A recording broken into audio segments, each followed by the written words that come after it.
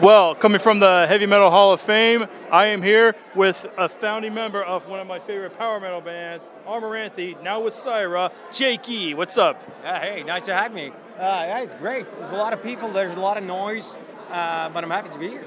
Oh, I bet. I mean, this is a time where we celebrate the metal artists that really just open the doors for everybody, not just for artists, but for fans themselves. Absolutely, and there's a lot of my childhood heroes here as well, so that it's really nice to be around so many,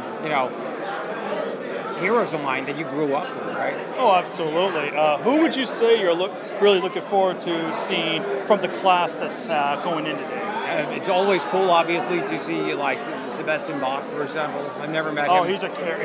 He's a character.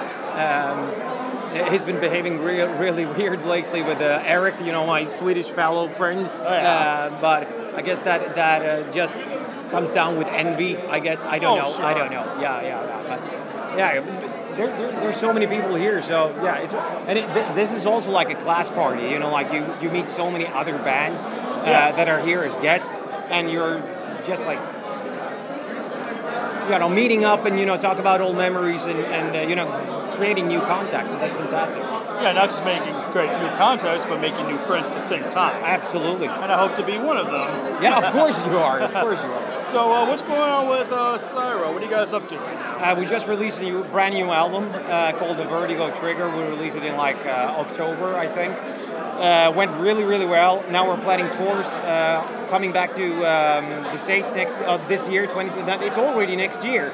I'm still in 2023 in my head. Everybody is right now. It's all right. Yeah, exactly. No, so we're My mom almost signed a check that said 2023. So. Exactly. Yeah, we don't use checks anymore where I'm from. But no, we're planning a world tour. So 2024 is going to be completely full. All right. And what's the album called again? What? What's the album called again? I'm sorry, your album. What's it called again? Yeah, The Vertigo Trigger. The Vertigo Trigger. I'm going to listen to it on Spotify. I haven't had a chance to see it. They never got a notification to me. So. No, dude, you should totally listen to it. It's a fantastic album. I'm really proud of it.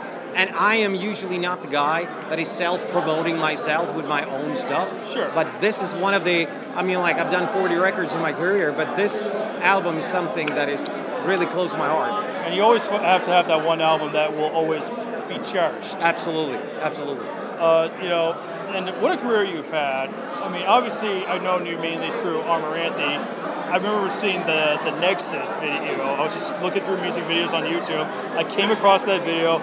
I was in love with Elise Ride. I'm still in love with her.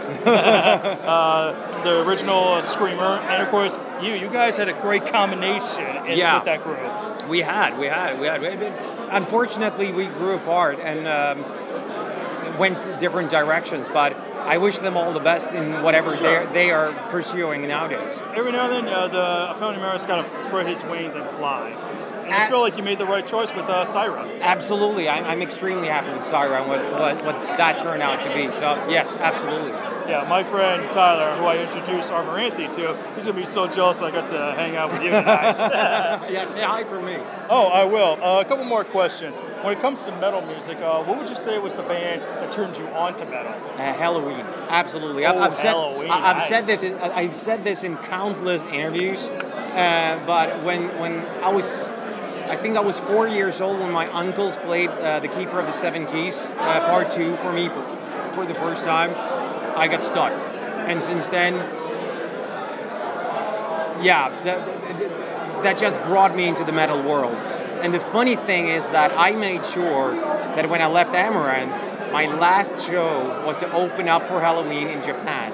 So I was for me, that was like starting a chapter and ending a chapter. Like the last time I went off stage, Halloween went on stage, and that was the last thing that I did. I that could be a movie thing, right? That is a movie thing. But you also have these guys over here. So for example, Joachim here from Hammerfall.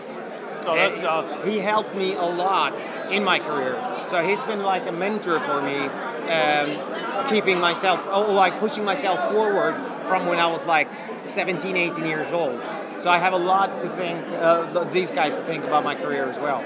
For me, when it comes to rock and metal, it would be Van Halen. Van Halen is fantastic. Did you know, by the way, Sabaton, right? Yeah. All the members in Sabaton, has a Van Halen tattoo.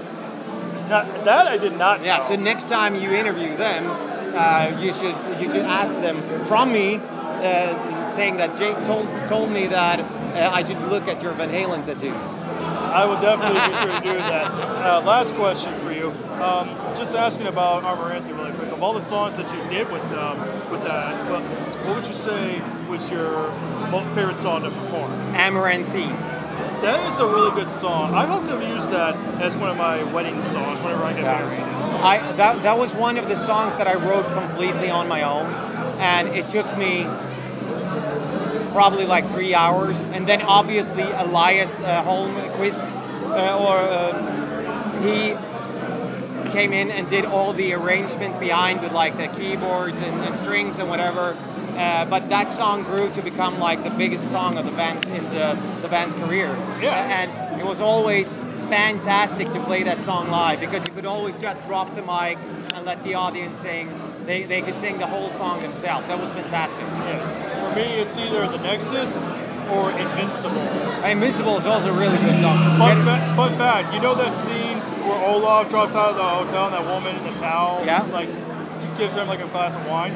That's actually a friend of mine named Pal. I know, he's a friend of mine too. Oh yeah. I missed her wedding unfortunately, but she forgave me. But one thing, the coolest thing in that scene that me and Patrick directed, because me and Patrick has always directed all the videos while I was in the band, was that there's a scene where Olaf is going out from the house, and the camera is panning through the wall, just like it would be, like a cheap sitcom. Yeah. Yeah, and that looks so, staged, and I'm really proud with that specific shot.